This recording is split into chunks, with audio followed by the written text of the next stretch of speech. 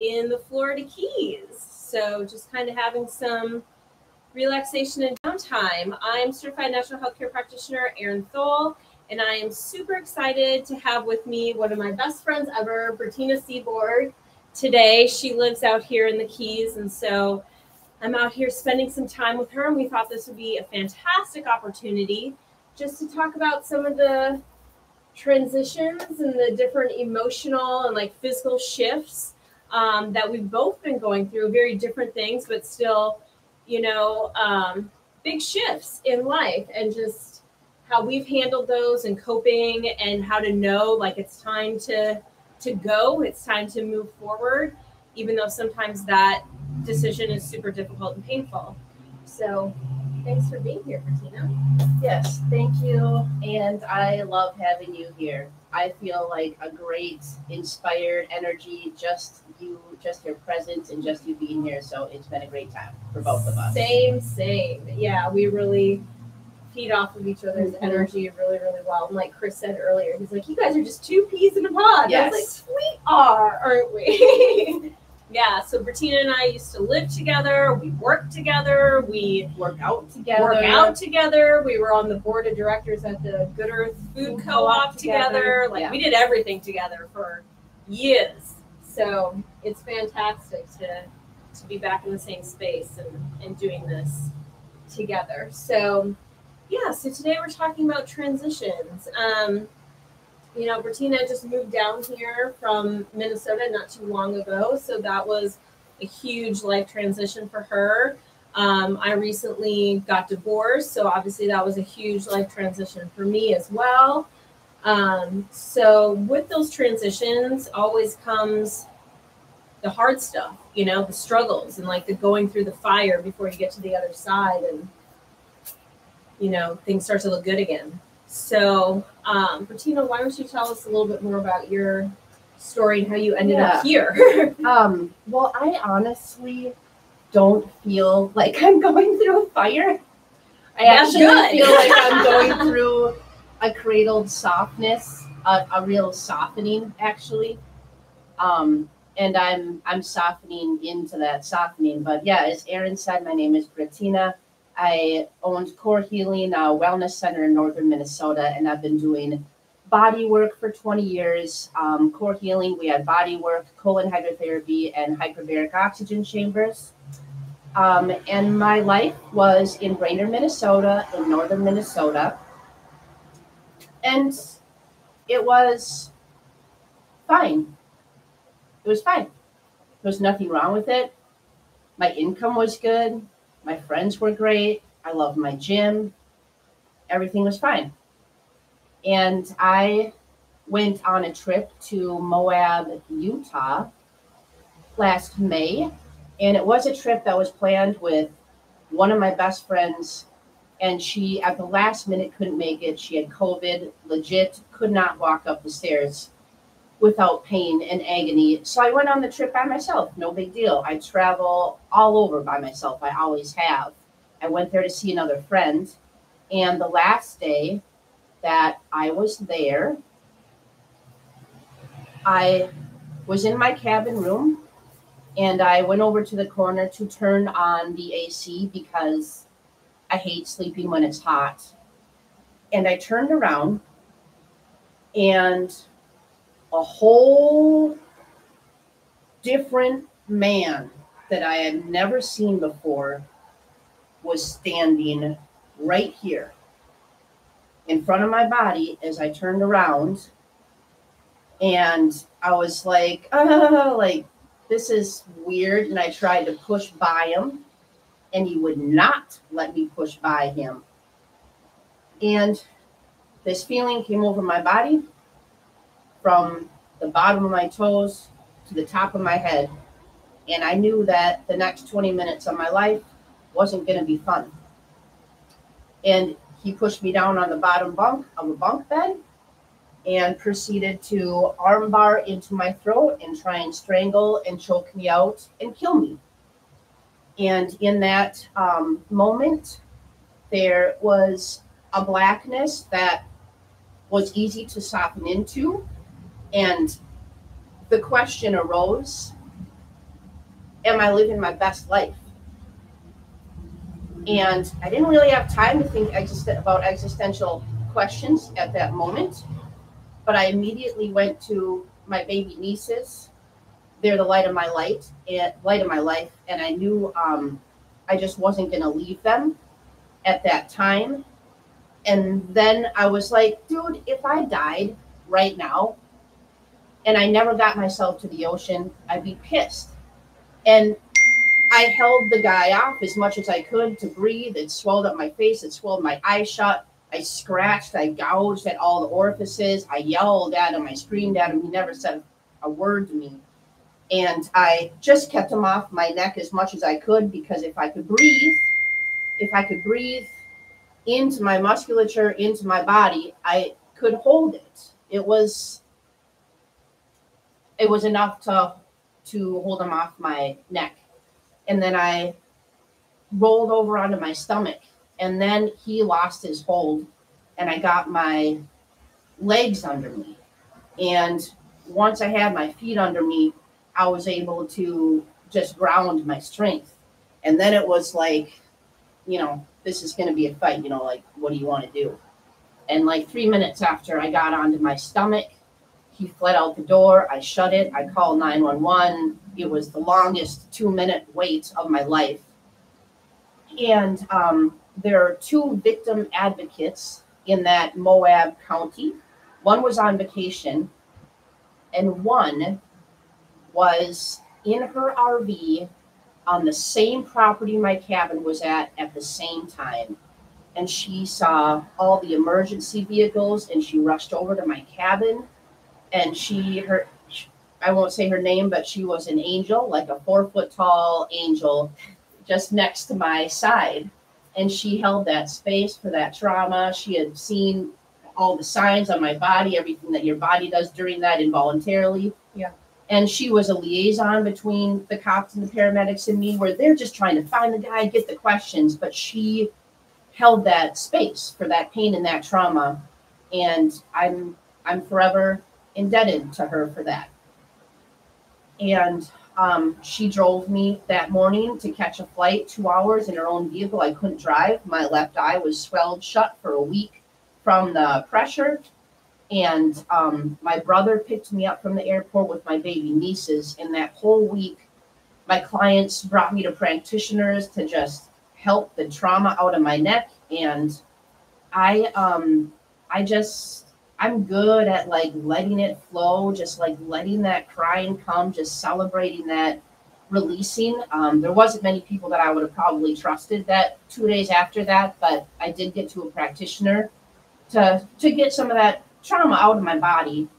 My clients were there for me. Everyone was driving me around. Everyone brought me food. There was so much love that week. And I was so happy to see my baby nieces, even though I looked like hell. I've never been more happy to see them. And after that, it was very clear to me, which I've known my whole life deep down inside, that I would end up by the sea. And it was very clear to me the sense of urgency that I needed to get to the ocean. And I didn't know anything else about any other parts of my life. I didn't know how anything else was going to work out. I didn't know about any of the other pieces to the pie. I only knew this one thing, that I just had to get to the sea. I had to get to the ocean. It was time. And so I went on a trip to Southwest Florida that was with one of my other friends. It had been planned in advance, and I used it as an exploratory trip to just kind of go from Clearwater down to Venice, through Siesta, kind of feeling out the vibe and seeing where I was being called to. And of course, I ended up making a random new friend with a guy that had a condo on Siesta. It was after the drum circle at the beach, one of the most epic drum circles here on Siesta Beach.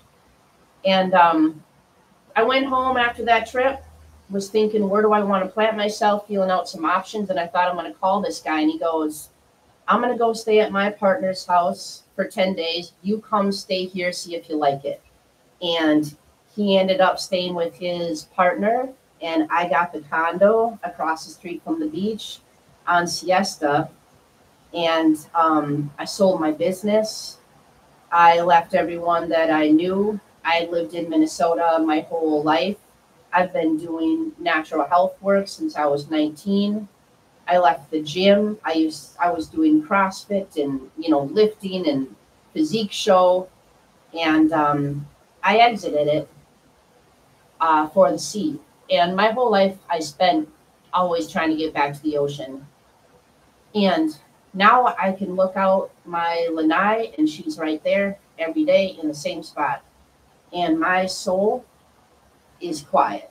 There's a contentness and a peace that I can't explain. And I've gone through a lot of transitions. My breathing has changed. The food that my body wants has changed. My exercise has changed, therefore creating so much space in my body for things to come up that weren't coming up before, or things to come up that for me to examine, or for me to move to the next level with, the next chapter. So, and I'm even just working, not that this is bad, it's amazing. I'm working a base desk job, the least amount as possible. I go in, I love the coworkers, I do the job, I don't bring it home, I'm not answering phone calls, I'm not scheduling anything, like I have no office to run. And all my energy is for me. And it's for me to enjoy this peace and this softening, kind of like I alluded to in the beginning. I have felt like I've been going in my life and being tough and being strong. And I don't want to be tough and strong anymore. It's a softening that I'm going through, to be honest. I love that. Yeah. Man, that story still gets me. Like, oh. But you took something insanely awful and made something beautiful out of it, really. Well, I truly believe that we map out our lives on the other side beforehand. And, I never felt an ounce of angst towards the guy. I know all my friends have. Yeah. My brother for sure. Yeah. And I get that. But I'm thankful for the guy because I live in I took the best out of it. Didn't give it my power. Mm-hmm. And I listened to my inner voice. Sometimes it really has to hit me over the head super strong. Sometimes it'd be nice to not be so thick-skulled. But yeah, it was time for me to move to the sea, and this is the best place I've ever lived. I'll never forget it. Mm-hmm. Something about it for me is complete in my life. Yeah.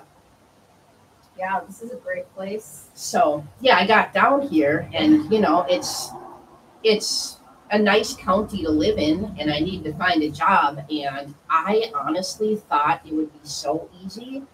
I can just get a bartending gig, right? How hard is that? I can just work at a brewery, right? Done it before. Sure. I had a bartending interview at the Hub on the island. Completely failed. Flopped miserably. It was a live interview where they just put you behind the bar. And she's like, so, daiquiris. And I'm just like, we don't make a lot of frozen drinks in Minnesota. It was terrible. It was very defeating. I applied so many places. Yeah. I always own my own business. I don't know how to write a resume. Yeah. I haven't been to an interview in forever. Yeah. In decades. So yeah. Yeah. Yeah. That was all a learning process. I knew I'm definitely attracted to the sea and a job with the sea. And I did manage to get a job coordinating on-water towing for people stranded in the ocean. So it has to do with the water, but it's good for now. It's fine for now. But yeah, any kind of active job with the sea is, I think, a little bit what I'm leaning towards. Do you want to tell them what we've been talking about for the last couple days, mainly yesterday, about the beach event? Oh, okay. This is a potential idea for something that everyone listening might want to participate in sometime once it's up and running. So I would love just to do spiritual boat or beach events. And basically what that would entail is, originally I thought it would be getting on a boat, arriving at a beach. I'll have a tent set up. We'll use the first 20 minutes to do a beach walk. And that's where you find any kind of shell or any kind of piece of seaweed or some type of ocean or sand nature item, that you bring back and contribute to like the collective altar. Everybody comes back. We do a clearing, obviously, with cedar, like a smudging, and just clearing everyone before they go into the sacred space. We set up the altar, and it's going to be something that involves your 5 senses. So, and it's going to be themed. I'll have multiple different themes. One would be like a full moon theme. One would be a heart opening theme. One would be maybe a cacao ceremony. One could be a new beginnings.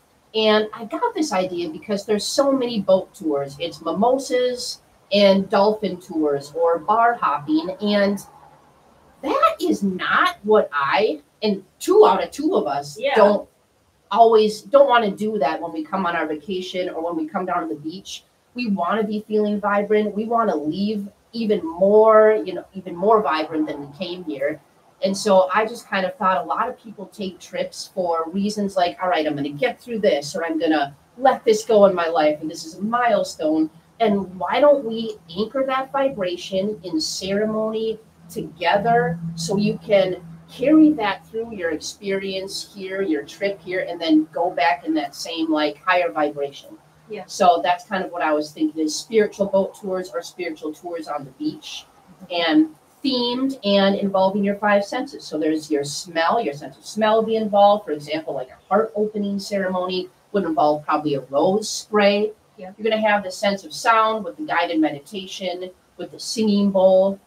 You'll have the sense of your taste will be enlightened probably through like a kava drink or some kind of adaptogen drink of some sort that would be cool and refreshing on the beach. So I would like to incorporate, spiritual events on the beach or spiritual boat tours that encompass all of your 5 senses. And of course, if you are coming down with a group and you have a special intention in mind, it is a fully customizable event. Yes. Yeah. So that is one of my fun ideas.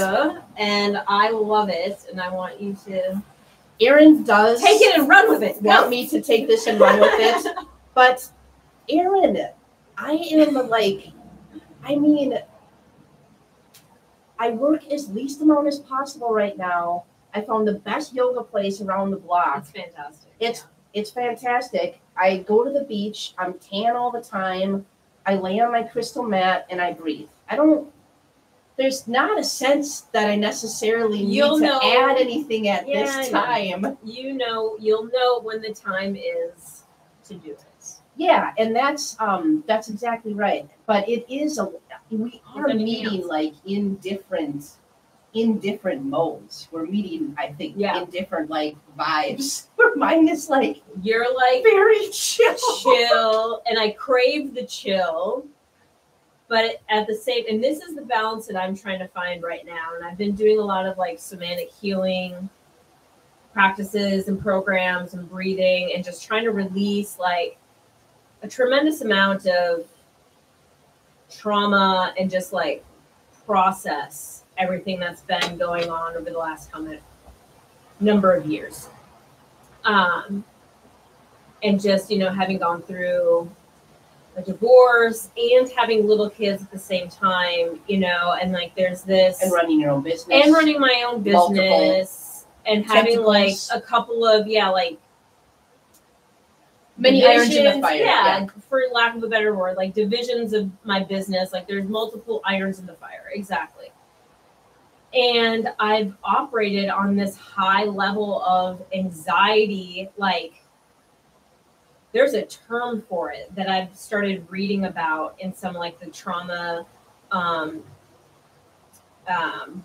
like studying and programs that I've been participating in. It's like high functioning anxiety, where it's like to the outside world, everyone's like, man, you got your shit together. You're doing this, you're doing this, you're doing this. You're throwing Halloween parties for your kids and planning all these activities for them and their friends to do at said Halloween parties. You're running a business and you're growing like 2 legs of your business, and you're mentoring this person, and you're still going to the gym every day, and you're doing this and this and this and this.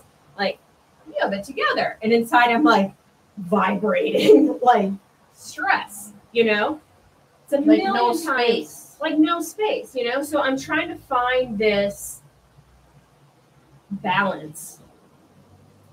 And since my divorce, it's been a lot easier to like come home to myself and get grounded and be balanced. And that was a very hard decision because I have 2 little kids. So my decisions don't just affect me, like they're going to affect my little people as well. But I couldn't stay in a relationship where my stress level, my fight or flight, my anxiety, my just like sense of self was just so scattered, and I didn't feel whole, and I didn't feel supported. Like I didn't feel a lot of things, you know, like, and my anxiety level was eating me alive. And I'm like, everything I feel trickles down to my children. Like children are little sponges, and they absorb and they know more than what we give them credit for. And they see and they feel everything. Like there were questions that my son had, or comments, like statements, observations that my son would make to me. And I'd be like, oh God, like this can't continue. Like, Do you remember an example? I do, but I don't want to say it like on camera. But there was one in particular that hit me like a ton of bricks that he asked me.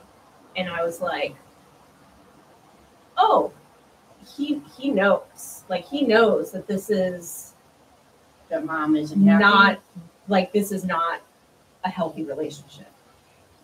And so it came to a point where I was like, I cannot, like the most tragic thing for me as a mother would be my kids growing up thinking that this was normal, that this was a healthy relationship. This is just the way that it is. And I was like, I can't do that to them. So you have to kind of like choose your heart, you know, like, do I stay in the relationship and let it like I felt like my anxiety level was so high, like I was gonna become like seriously ill, like from the amount of anxiety that I had. And I talked to my therapist about it like many times, and she was like, yeah, like this is bad. Like the level of anxiety that you're living with on a day-to-day basis is not okay, you know? And so it was kind of like one of those moments where there was a lot of things coming to a head. It wasn't like one big fight or big event or, you know, something like that. It was like all these things compile, and it's like, I've lost myself. I know he probably has lost his self, like in this relationship. Like neither of us are getting what we need. There's no understand. It's like I'm talking one language, he's talking another language. Like it just, and we had tried different things, you know, and it just had come to a point where I'm like, I cannot let my kids think that this is a good relationship, that this is healthy, that this is normal, that this is what they should be going into or looking for as an adult. And it just came down to that. And wanting to show them that your number one responsibility above all else is to yourself. Because if you're true to yourself, you're also going to be true to all of those other people that you love in your life. Like my kids are happy. That doesn't mean that they don't have questions or they're not confused about certain things. And, you know, Shannon, my older one, is, you know, able to like express those questions and stuff like that a little bit more than Saoirse, because she's, you know, she's just about to be 2. So I know that it's going to be, it's hard on some level for them for sure. And I knew that, you know, going into it, but I think it would be harder for them to grow up and to have this idea of dysfunction, and then as adults have to try to like work through that and rewind that and like relearn like how to be in a relationship. And so, yeah, I just didn't want to do that to them, you know? And I know there's multiple schools of thought on that. And I've talked to multiple people who have been like, you know, my parents got divorced when I was whatever age, and it was the best thing ever, because then I didn't have to be in a household where I was walking on eggshells, or I had high anxiety because my parents were always like at it with each other and stuff like that. And I was like, when enough people had told me that same story about like, man, I'm so glad my parents got divorced, and with that same reason, I was like, man, okay. Because for a long time I was feeling like damned if you do, damned if you don't. You know? That's like no matter what, I'm making a bad decision. But then once I started to talk to more people who their parents, you know, or they themselves had made that decision and their kids were thriving and stuff like that, and then reading more articles on that very thing where it's like, as long as your parents are happy and they're, you know, doing the best that they can for themselves, like that is a mirror to the children of like how to be happy, how to work through things that don't go the way that you thought they were going to go. Like nobody, hopefully, gets married thinking like, well, maybe I'll just get divorced if this doesn't work out. Like you don't, then what's the point of getting married, you know? So it was definitely a time of like just that, and still, you know, just having to answer questions from the kids and stuff like that. And I try to just maintain as much of like an open heart and loving space for them. And I always tell them, you know, like, you can ask me anything. We can talk about anything that you want to talk about. I know this is a really hard thing, and it's hard for adults. It's most definitely hard for little people. Like it's harder for you. It is. It's always going to be harder for them than it is, you know, for us adults in terms of like processing and comprehending, because their little minds aren't mature enough and stuff like that. But kids are really resilient. And so, yes. And they feed off of our energy. Like I said, they're little sponges. And so what sticks out the most from what you said is because they do mirror, you know, and reflect on and are little sponges and so open and amazing, like how do we keep ourselves from losing ourselves in life? How do we stay true to ourselves? I have this new little practice that I do. And I know there's a lot of people that do this because I got this idea from another practitioner. But my foot is going to sleep. She, this practitioner, whenever she's about to make a decision, and it doesn't have to be a big decision. It can be like, do I want a burger or do I want a salad?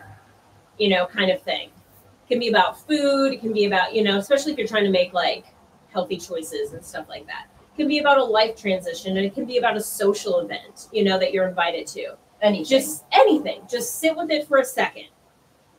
If I think about having, you know, going to this party that I'm invited to, but it's past my bedtime, you know, does that feel expansive, or does it feel like constricting and contracting? So you're tuning into the center of your chest. You're tuning into your inner knowing, into your heart, and asking yourself, does this feel expansive? If it feels tight, then that's constricted. Does it feel and constricted? That's a no. Yeah, exactly. And if it feels like light and okay, that's a yes. Exactly. Okay.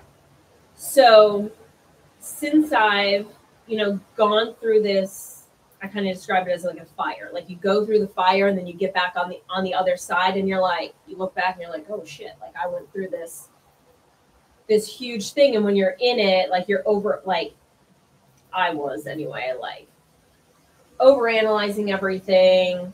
I wasn't sleeping. I wasn't eating. I was most definitely not at my like epitome of health in any way, shape, or form.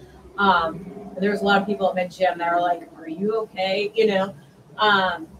But which you probably weren't, and that's okay. I wasn't. Yeah, I wasn't. Yeah, you deserve all the love, no matter if you're okay or not.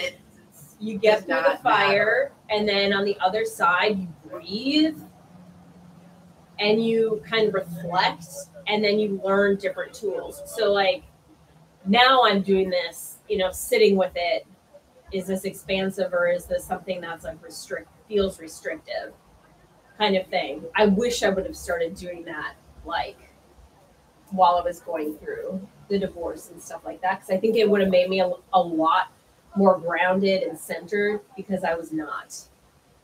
I was a mess, like during that, a very well held together mess. Like I remember when I was looking for my house that I own now, and the owner of the CrossFit gym that I go to, I told him a couple things, here and there and stuff like that. At one point, he's like, something to be, this wasn't his exact words, but pretty much like, he's like, you hide it really well.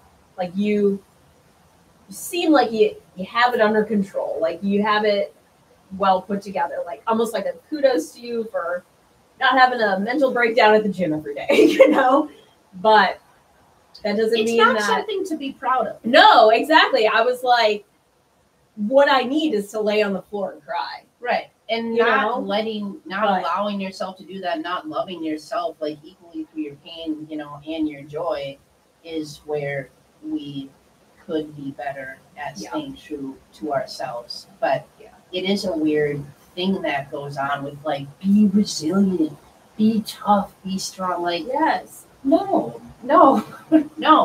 And so be soft. Exactly. Be in the receiving mode. The softening thing that you're talking about now, I'm like, that's what I need more of. And that's kind of like what I'm doing here. You are, yes. I'm really happy about that. Is I'm going to bed at 8:00. Laying on a crystal mat. Going to the beach, meditating, journaling. Yeah. Going to yoga every day. Like, it's fantastic, and I can just feel my soul like singing and being like, "Oh yes!" Like that's what I'm saying. I'm feeling like that every day. Yes, it's like it is. I moved down here and was like, I just want to do yoga and live by the beach, and I brought that into my reality. I made that my reality, and going from lifting and tightening and contracting your muscles all the time to completely, basically stopping and just going into lengthening has created space in my body, which has created space in my mind. Yeah.